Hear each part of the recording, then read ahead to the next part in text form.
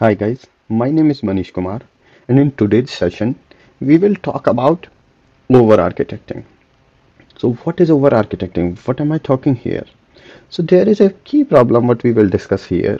That is like our business think that no matter how small ask it is, dev team always come with a big design change, a long roadmap, and a big estimates. And at the same time, dev team thinks like business always expect that everything can be developed within a fraction of second. So how to fill that gap? Both parties are doing great job. They both are like correct. Business job is definitely to increase profit, reduce expenses. So they want to get the feature done in less expense and generate more profit out of it. And dev team job is to write the code which is expandable, sustainable, scalable, and follow entire the coding guidelines, follow entire the designing guidelines, go through the entire phase of testing cycles. So both teams are doing their best job, and you don't want them to derail from their entire goal. So what to do? And that is something what we will talk here. And this is again based on my experience.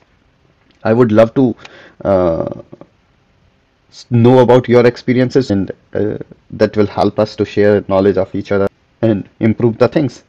So let me note down the problem we are talking here quickly. Here I just noted down in a very layman term that business team thinks no matter how small ask is, dev team will come with a big design and so estimates also. And what it cause actually, it cause lack of trust in both parties. Like if we are not taking right decisions, business team is like, oh, it's a small ask, but it will take a lot of money. Rather sharing it with the dev team, they hold up. They never bring those kind of things to the team because they want to make sure the team is working on the big impacted features. And that's the role where engineering manager or the director who has good grasp in both the parties depending upon the organization, because I know engineering manager onwards you have a good grasp on your team, but the key role here is the different second party also the business team. So it could be engineering manager or director who can negotiate with both the teams, who can collaborate, communicate well with both the teams, has to come in picture here. And it's their job to define something. Something means a tool or a process or combination of both to ensure that this build the trust between these two parties. It could be simply as a document. In the document, we can call it as a anything mini requirement or maybe a, a draft doc or very simple is one page doc, OPD. And why I am saying these names? I'm trying to say that the document we are creating here should be small. It should not be more than one page, and in extreme case, maybe just two page. Not more than that. That's why I'm trying to say OPD works better here in this case because it's clearly stating that whatever we are writing here has to be within a page, so that it's easy to grasp, quick to finalize. If you will write a lot of text, a big giant document, it's very tough to become an agreement with a group of people. So I always prefer keep things more for dialogues. So what should I do in this one page doc? So in our OPT should mention a high level requirement, which is like not more than couple of lines. So you uh, discuss with your business leaders or business teams about the feature or about the ask, you understand it, and then try to summarize it within a couple of lines here. And once you know it, now the second thing you want to record here is know your customer. Who is your customer? Who you are developing this feature for? Is it just a very specific VIP customer who is asking for it, or this is a large set of okay, a million of customer gonna impact due to this? So you know the customer base. Now you have your customer base. So the third question you should record here is why are we doing it? What is the motivating factor behind this? Is it going to generate a lot of revenue, or is it something uh, it could be very small, like as I said, like a VIP customer asking for it, and we need to give him some ways to do it. Or it could be as big as okay, we have a long-term strategy where business want to go there, and this is a baby step into that direction. Or it could be our branding thing also. So that could be much bigger and it could be smaller also. But why are we doing it? This question should be aligned to know the thought. What is the key thought? What is the motivating factor behind it? Or it could be sometime like, because business is focusing more on something else, and this is our existing product, and we don't want to lose the customer's interest from it. So rather like not giving anything, just give them something small. And this is one thing we are doing for that. So now you understand the overall thought behind it, motivating factor behind it. You know the basic requirement, you know about the customer base, you know why are we doing it. So you can just step in a little bit into the next phase, which is like planning and estimates. So planning in terms of like when are you planning to launch it? Simple thing. Like what is your plan? Is it something you are looking to be launched within a month or two? Or is it something like mid next year you are thinking to take it out?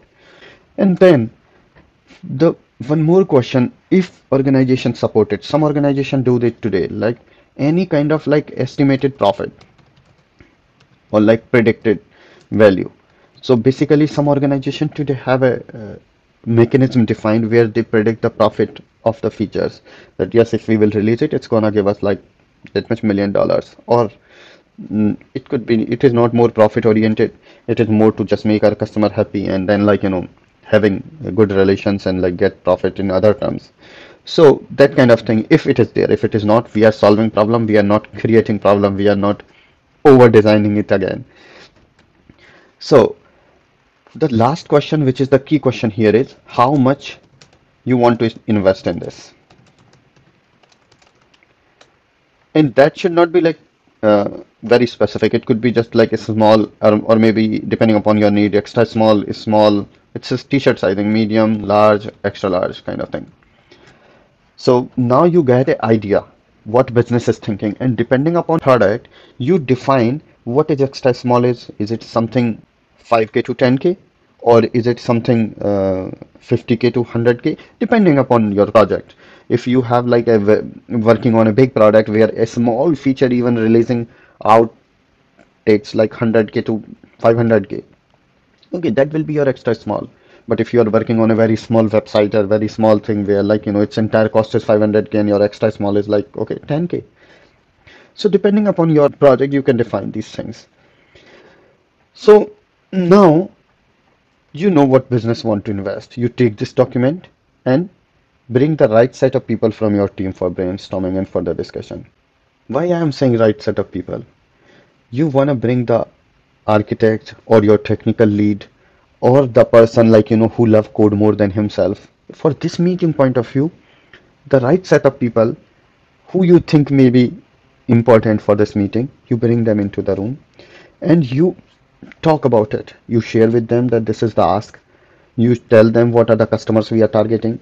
You tell them the motivation factor behind it. Why are we doing it? This is just because like a customer is asking, he is unhappy. We just want to give him some options. Not a very fancy launch, it is just very specific to the customer.